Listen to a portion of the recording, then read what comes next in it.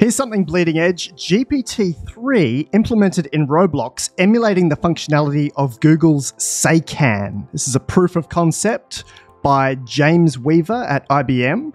And it's implemented already inside Roblox. You can go and play with this right now. If you enter in the search bar the term GPT-3, you'll see his map or his game, GPT-3 SayCan NPC. You will have to bring your own key here. I'm bringing my own OpenAI API key to use GPT-3. Keep in mind that's free for the first 900,000 tokens, so you get that $18 credit to play around with.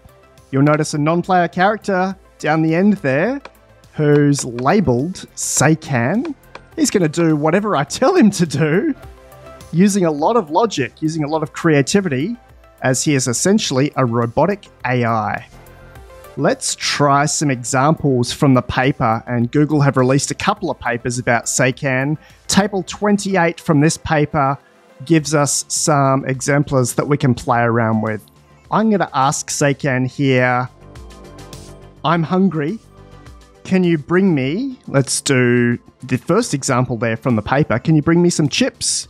I type that into the chat box and I step back a little bit and wait for GPT-3 to process that, feed it to the AI, feed it to the robot, and he has brought me some kettle chips to the user.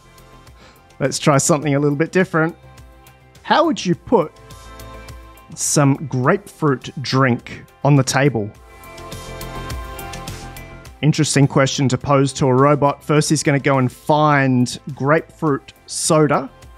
Then he's going to bring that to the table and throw it right in there. Great.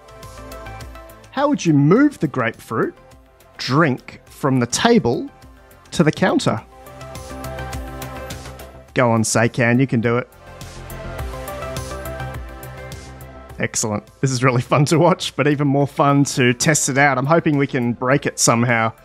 Put all the fruit in the trash. This is definitely an Allen command. We don't need that fruit.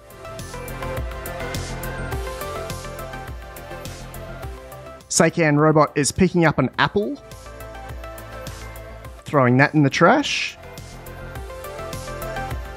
and also bringing an orange. Here we go. We've broken him a little bit. He wants the lime soda in the trash because it has a fruit name in it. He's gone all the way over to the counter to grab the grapefruit soda as well, and he's thrown that in the trash for us. Thanks, SayCan. Excellent. What can we give the dog to drink? Where would we put it? This is a funky one because I'm not telling him what to give it and I'm not telling him where to put it. But SayCan the robot via GPT-3 is making the decision that water should go in the bowl and that the dog can probably drink from the bowl. That's a pretty good assumption there. How would you put the rice chips in the bowl and then move the tea to the table? It's two things at once.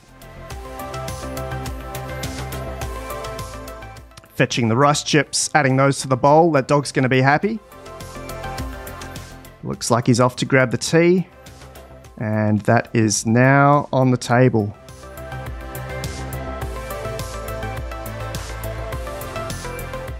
Bring me a drink. Go on, SayCan robot.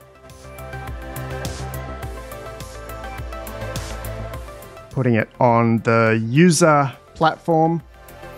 Water actually is a great choice. Great choice. Super healthy. Okay, let's put all the soda on the counter. SayCan has to find what would actually be soda. So this is using the large language model GPT-3 by OpenAI, now 2.5 years old as of November 2022. And it's finding that 7-Up and Coke would belong in the soda category. He's also gone to fetch something from the trash there. Oh, it's the lime soda. Also belongs on the counter. And there must be some grapefruit soda down there as well that he's gone to fetch for us. Pepsi, also soda. Put it on the counter. Even Red Bull is a soda. Awesome.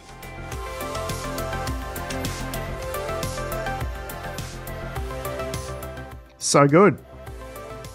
All right, bring me some chips, please.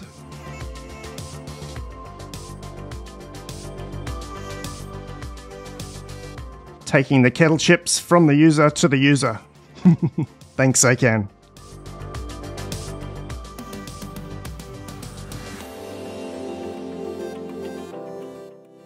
This counter is so messy. Can you clean it properly?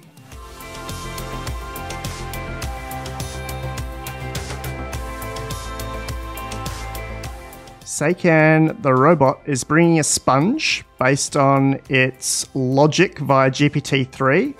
It's also bringing some water.